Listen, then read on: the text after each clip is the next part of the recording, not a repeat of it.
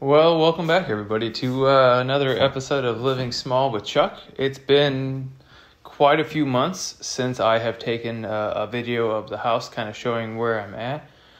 Probably should have taken some more in the meantime. There was a lot that's gone on. You can still hear Joey yelling. Hi, Joey. Yeah. There's a lot that's gone on. A lot of progress we've made between me and my dad. We've crushed it. There's still a lot left to do here. I'm not saying that we are anywhere near done, but I kind of wish I would have taken a couple more of these along the way so you guys could see the exact process. So here is the kitchen currently. Last time, I believe that there was still the old floor joist down. This has new floor joist, new subfloor, and new foundation underneath it. All the way, this whole side here, this is the living room. The lights are in, the electricals are working. I'm waiting on 2 cabinets to come in that were special order. You can't really see it there. And let me come up closer here, maybe you can see it. These are a blue color, and they didn't keep those in stock. I ordered my cabinets from, which A+ to them. That's Bob's Discount Home Center in Effingham, Illinois. Did a great job. I've got my flooring down. I work for a flooring company, so got this going down. I actually have it to where I can join on later on when I do my add-on into the bedroom. But I'm kind of hopping around here. But appliances are still the old appliances, but I have my new farmhouse sink here. These are all soft close drawers. Mess. I mean, that's a 36 by 39 and a 30 by 39 massive wall cabinets. Go back in here to the bathroom right now. We have it all tore out. We moved the toilet, used to be right here. You can see the hole in the floor that we've patched. We've moved the toilet over so we can put the vanity here now, get it off of the outside wall. Shower is still the same dirty, nasty thing because every weekend we are doing a project in here and it's dirt and dust everywhere.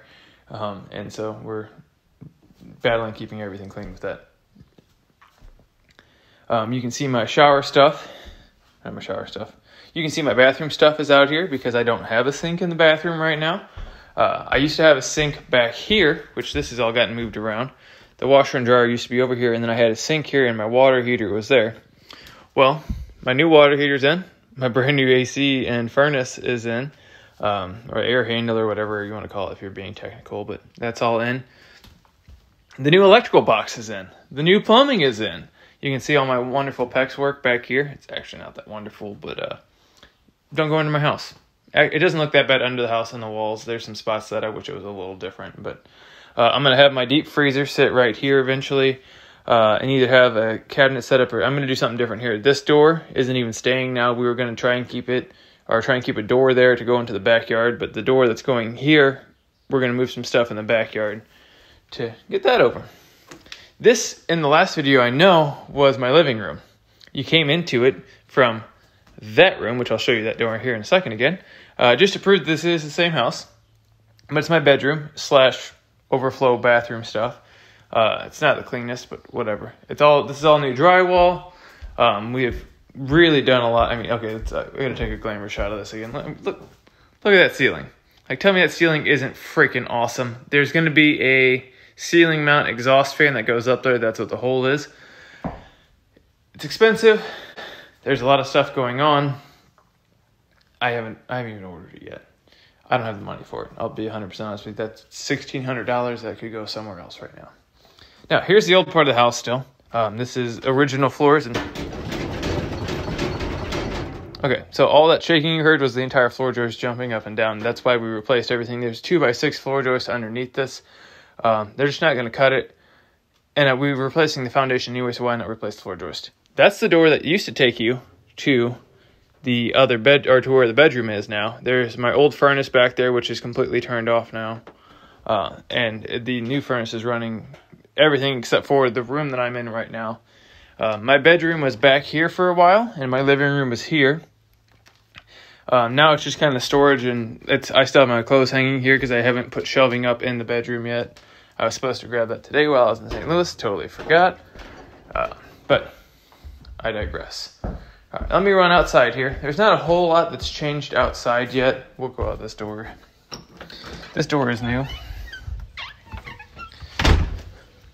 My dad and his girlfriend gave me this outside dining set, which has been super nice, especially since it's been getting warmer.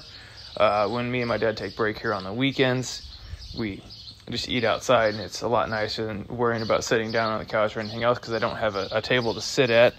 When the bar comes in, that's where we're going to sit when you're eating. Not much has changed back here. There's my old water heater.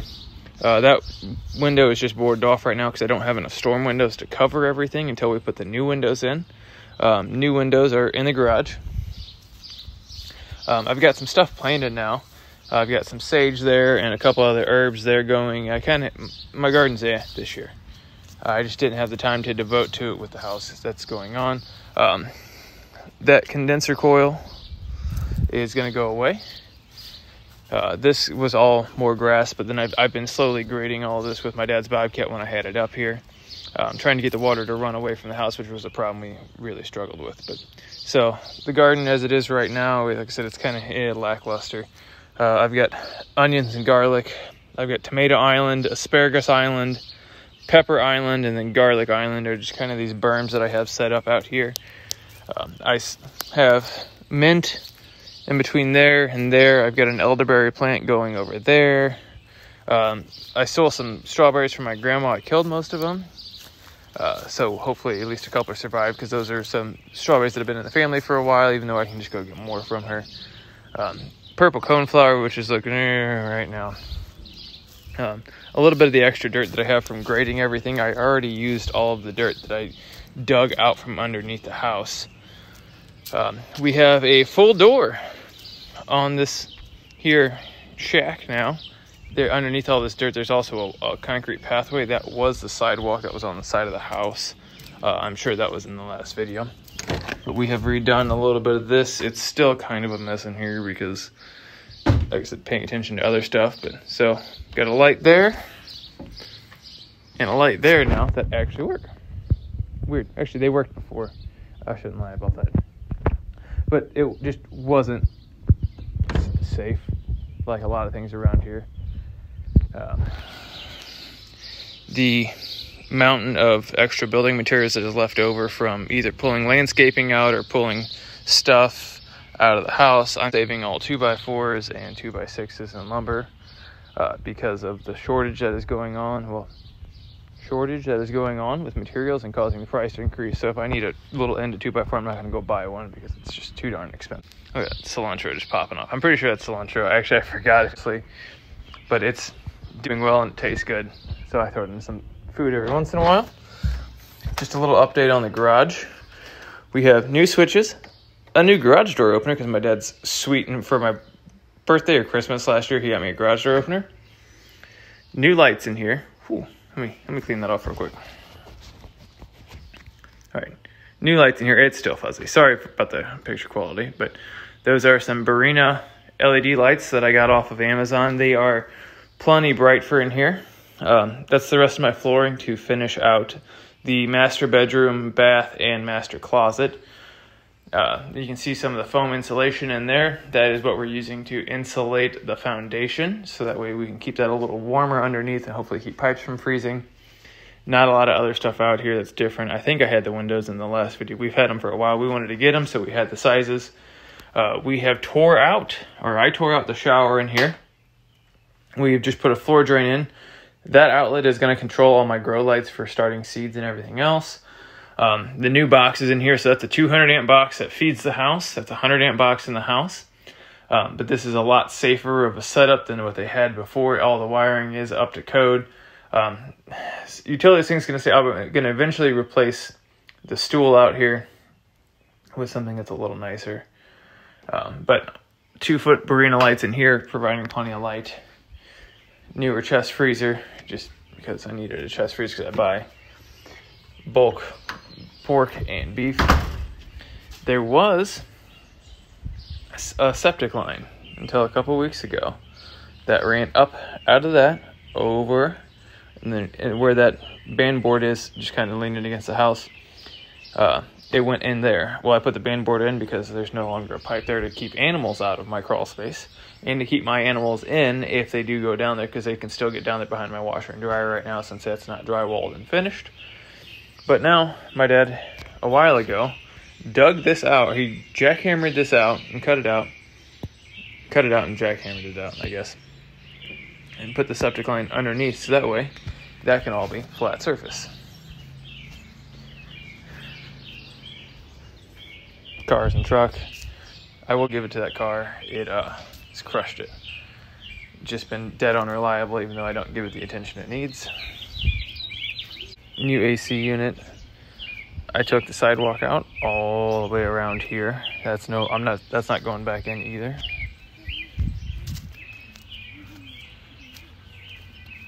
Newer front door. You've got the light up there. This pad is coming out. There will be a new pad going in there, along with a new sidewalk. Don't mind the neighborhood kids. And then got my pear tree and my apple trees over here, just kind of chilling. I prune them down every year so they stay a little lower. This one I don't know what's going on with this guy. I should probably look at it a little more, make sure she's doing okay. It's dropped. I got some apples on there, but most of the blooms fell off and didn't produce anything. But they're doing okay. The yard's, right now I've got some lavender growing way down here, just trying to take over whatever this grass is that's really annoying. I'm hoping that it takes over instead of the grass taking over it. But yeah, that is the update on the house currently. Not a whole lot else going on. We are going to be moving this back fence. I didn't show you guys out there. So we're moving that back fence that's right here.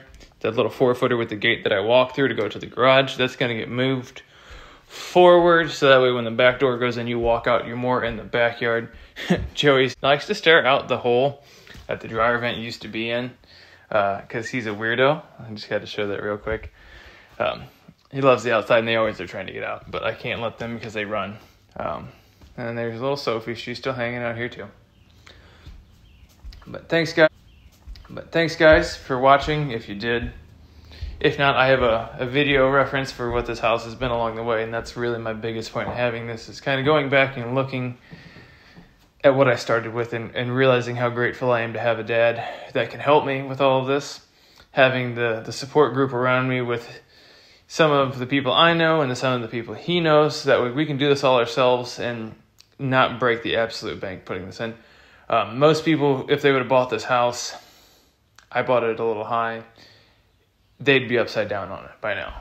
But with the work we've done, I'm actually in the positive on equity, even with all the work in there, not considering the labor maybe. But if I needed to get out of the house, I could. I'm not stuck in it. And it's going to be a super nice house when it's done.